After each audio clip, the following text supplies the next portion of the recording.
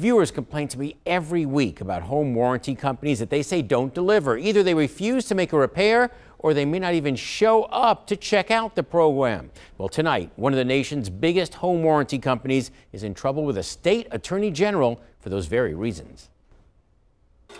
It was just over a year ago when Corey Kessel showed me his broken central air unit here at his Hamilton home. The AC line was hot. There was no condensation or moisture on it. Corey and his wife Christy thought their $400 warranty from Choice Home Warranty would take care of it, with their promise of, if we can't fix it, we'll replace it.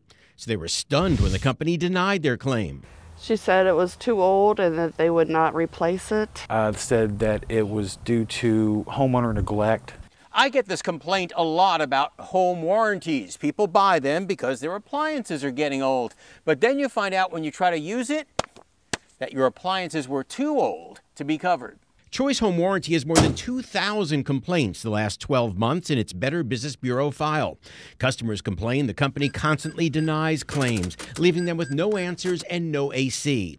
Now, Arizona Attorney General Mark Brnovich has filed suit against the company, alleging they collected millions of dollars from consumers, promising to keep repair costs low for refrigerator and AC issues.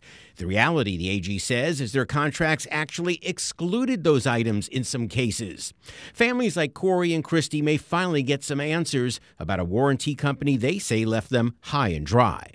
I took out the home warranty for a purpose, that if something did go wrong, that it could be covered. Now, after our initial report, Choice Home Warranty agreed to help the Kessels with their AC. However, it is not commenting on the Attorney General's lawsuit.